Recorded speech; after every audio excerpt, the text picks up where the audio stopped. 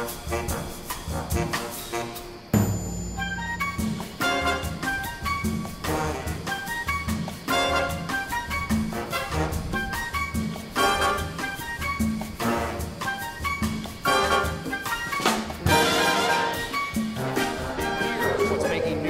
potential scandal with the Buffalo PD service today when the mayor...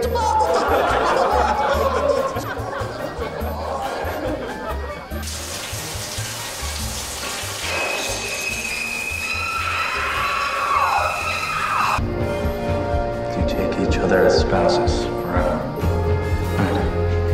I do.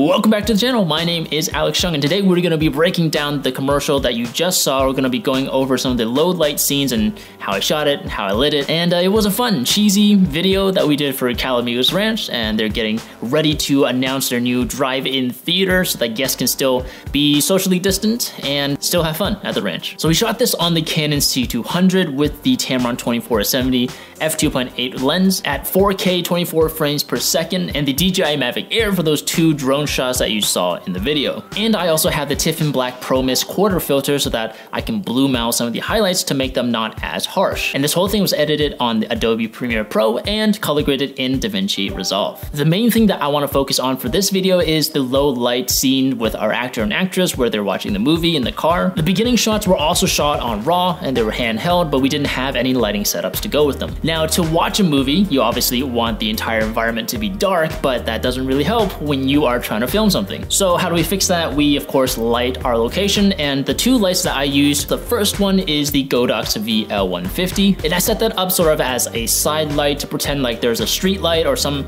sort of light coming in from the side of the car. We didn't put any diffusion or any gels on the light. The only thing that we did was put the little cone reflector thingy on the light to control the spill of the light to just focus it right through that car window. The VL150 is a light that I just got not too long ago. I'm very excited to finally use it on a shoot, and it's a lot more affordable than the aperture options that you have, and in my opinion it works just as well, and you guys can see the quality and the accuracy of the light that's hitting our talents' faces. For our second light, we use the RGB tube lights from Luminate, who are kind enough to send these out to me. This is not sponsored by them at all. I just thought this was a perfect opportunity to take these out on an active shoot and test them out. What's cool about these LED lights is that you can program them to flash and display different colors from the Luminate app on your smartphone. You can control the exact color of it, the brightness, the exact order of how they're gonna flash, and how fast they flash. So my idea for this commercial was to use these tube lights to try and simulate something playing on the movie screen. Now in real life, the movie screen wouldn't actually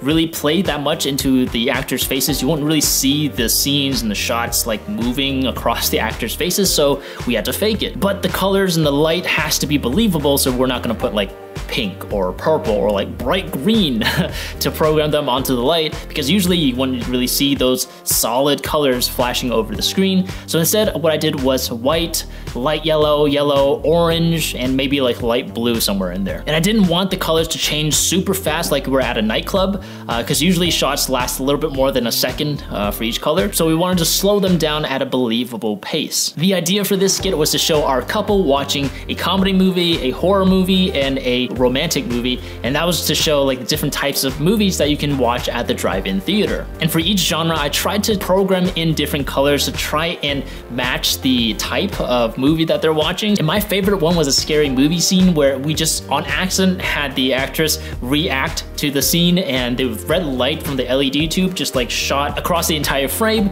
and it just made it seem like the movie, something terrible was going on in the movie, and it just was like the perfect timing on that. Besides directing our actor and actress, my wife Meow Meow also was in charge of holding up the tube light so that it was lighting up our actors. A couple things I told her to do was to hold the tube light very still, because we didn't want to see the shadow of the tube light or her hand or her body appearing in the shot itself. And number two was to hold it up high and in the same direction that our couple was looking at. If you had the light on the other side of their face, it wouldn't really make sense because they look like they are looking in the opposite direction of where the movie screen was supposed to be, so that will look super awkward. So even though we were trying to fake some of the lighting, we also have to make it as believable as possible. My wife also brought in some of the Christmas lights that we had from last year, and to just give it that date night romantic movie type feel, and it really helped add another layer of depth of lighting to the shot, and we were just gaff taping it to the roof of the car. And here's where you can see that black Pro Mist filter at work. The slight glow around those little lights is caused by that filter, and I really like that hazy feel that it provides not only to the Christmas lights, but also to the highlights in the other parts of the image. Like, look at the white blanket on the left edge of the screen. You see how it's not like completely blown out? It still sort of has that hazy glow, and to me that looks like we shot it on film, and it gives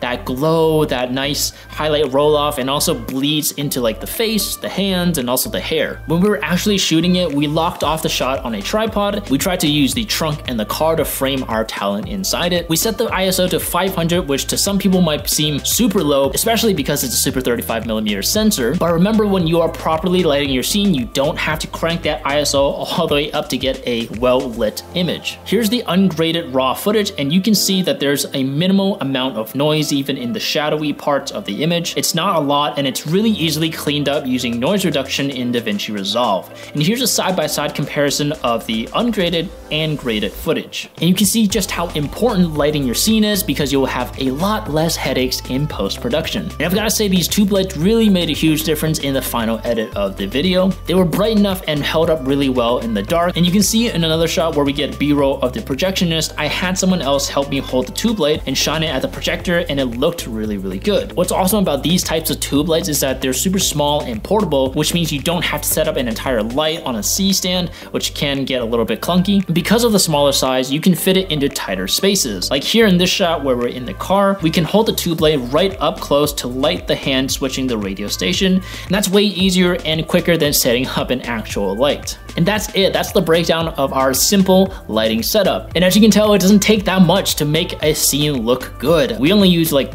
2 lights, 3 if you counted the Christmas lights, and that was it. So hopefully that gives you some sort of inspiration for your next shoot. If you like this video, please hit that like button, make sure to subscribe, hit the bell to get notified of every video that I post. I'm going to be doing more of these BTS videos and other filmmaking gear review videos, so stay tuned for that. Until the next one, my name is Alex Cheung, and I'll see you later. Bye.